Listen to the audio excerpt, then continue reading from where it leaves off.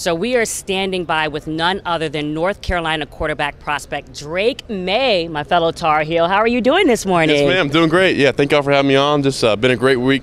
Blessed to be here. This is such a great event. Getting with the guys and meeting the teams, and just blessed to be here.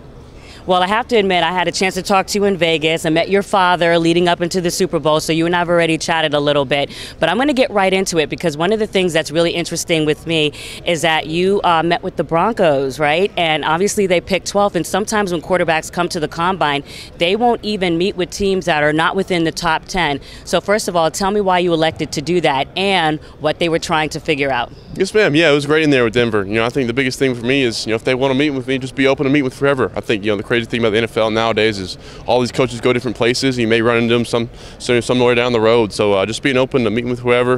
Davis Webb was in there, the quarterback coach. He was a great guy in college to play for, to watch on TV growing up. So just being in there, Coach Payton is a legend, with offensive mind. So just being in there and just being open and just letting know what I'm about and who I am, and just meeting these guys is kind of my approach to it. You've been working with Phillip Rivers this offseason. Can you tell the impact he's had on you? Oh, it's been awesome. Phillip is, first off, he's just, one of the guys. He's great to be around. He's a competitor. Shoot, I think that's the biggest thing for me, is where we relate, competing and keeping score and competing on, throwing competitions. And, I think the biggest thing from Phillip was learning is just how he stayed healthy. He played so many years and so many games, or so many seasons. He played 17 games. You don't see that very much, around in the NFL, especially with the quarterback position. And, just watching him and get to know him. He's got, 10, 11 kids, something like that. So he's got it going on down there.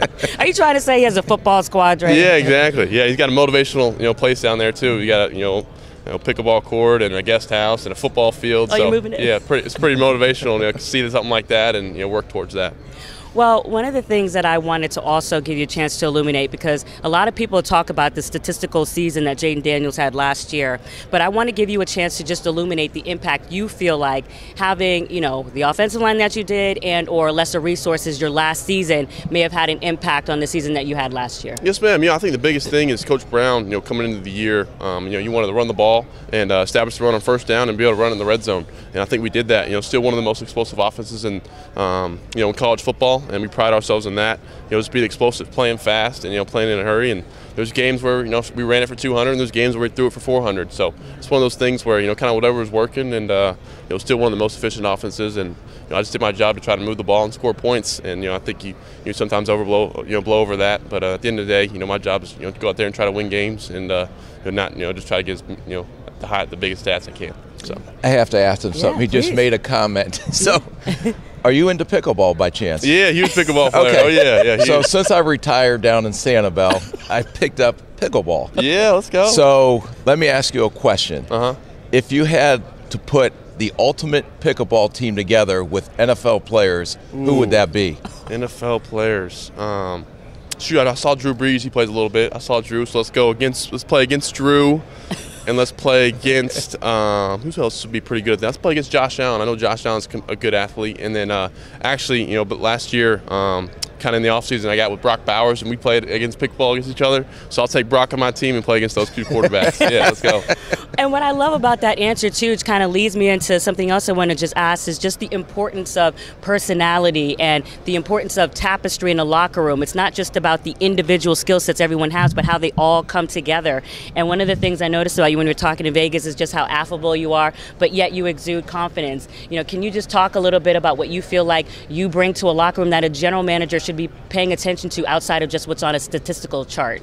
Yes, ma'am. Yeah, I think the biggest thing for me is going in there and kind of earning the respect of the guys. That's the biggest thing for me, creating genuine relationships and not trying to be, some hot shot rookie who think I know it all, because I don't. It's a league that's it's tough, and it's some older guys. I'm going there as a younger guy, and just been around older people my whole life. Got 3 older brothers, so it's one of those things to earn their respect, and it's kind of show them through my work ethic. And the quarterback position comes with that, showing that you work hard and being there late and study hard. And I think once that kind of happens, then turn more into a vocal guy who hey, I think he's earned his spot and earned his way kind of on this team and in this organization. And from there, just kind of keep going on that approach.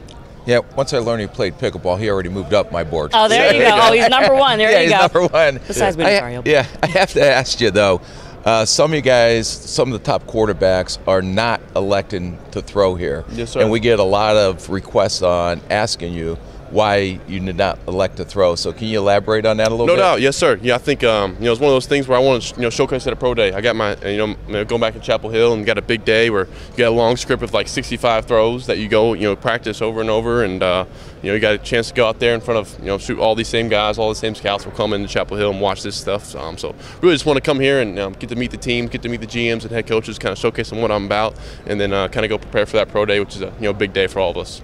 Give us some insight, though, because you've met with a lot of teams in the interviews and the formals. I'm curious what stood out to you about any of the interviews that you've had so far as what you were asked or even the impression that the team made on you. Yeah, yes, ma'am. I think I met with 10 of the teams, and I think one of the the biggest thing is just going in there and trying to bring the energy every time I went into a new room. I think the biggest thing is some of them are late at night, and some of them are we had a process from 8 to 10. The first night we were here on Tuesday, and then it was like 8 to 10 in the morning the next morning. So just bringing energy, and the biggest thing for me. As far as what they asked you, though. Yeah, what they asked me. Yeah, what they asked me. They'll pull up film up there, ask me what I'm thinking. I think I was in there with the Vikings, and Coach McCown, he coached me in high school, and Coach O'Connell, who's a great mind. They'll put up a play, and then they'll take it away, and then they'll just do some things like that and have me draw it up again. Coach, the Giants were in there and talking ball with me, and shoot the Bears, talking ball. So a lot of them just like to pull up my film and talk ball, and I think that's the biggest thing for me is just showing them, on the board and showing them, what this play is like. So, how many times when you're doing that do they put up a negative play, like a poor decision you made? Yes, sir. Yeah. Do they go through that with you at all? 100%. What was going through your mind? 100%. And I think just be honest with them. Shoot, some plays that I may did the wrong thing or may have done something better. So just it's probably 50-50, positive and negative. So they it's not like oh, I gotcha. You're doing the wrong thing here. Just be honest with them and say, hey, I may should have thrown this guy or thrown it away or something like that. So if a GM like Rick, who's right here, sits there and says to you, Drake, why should you, be the #1 pick? People are talking about this guy, or what have you, but you have all of your positive traits too. So if you were I right now with the GM, what would you say is why you should have me? Yeah, I think I can do it all. And I think the one thing is I love ball and I'm a winner. I think that's something that you can't argue. Everywhere I go, trying to compete out there and trying to win. And the biggest thing, you don't want a game plan for me, you want a game plan with me. So that's kind of my motto. Okay, before you go, I have to ask you for our social media team, build the ultimate quarterback. Yeah, okay, I like that. Yeah. So we're going to see how quickly you can think on your feet. Perfect, let's go. So yeah, I'm going to give you a topic, and you tell me a name, present or past quarterback, that would be your ultimate quarterback. Ready? Gotcha. Arm strength. Brett Favre. Back in the day, Brett Favre for sure. Accuracy. Accuracy. Let's go Drew Brees. Rushing ability. Rushing ability. Let's go Josh Allen. Mix it up. Let's go Josh Allen. Over Lamar. Yeah, Lamar, okay. Obviously great, but I like Josh's ability. Toughness. Toughness. That's a good question, too. Let's go Tom Brady. Size. Size. Justin Herbert. Last one, leadership. Leadership. I already used Tom Brady. Let's go best in business. Let's go Mahomes. Okay. Got to throw Mahomes in there somewhere, right? All right, Philip Rivers will be very disappointed in you. Yeah, gosh, I should have said Philip. Yeah, you're right. I should have said Philip. Well, listen, Drake, we appreciate you joining